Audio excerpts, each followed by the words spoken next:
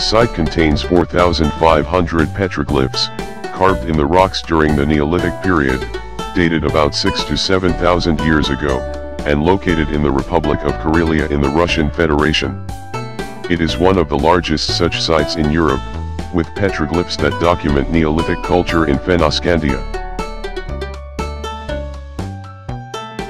The rock art figures at Lake Onega mostly represents birds, animals, half-human and half-animal figures, as well as geometric shapes that may be symbols of the moon and the sun.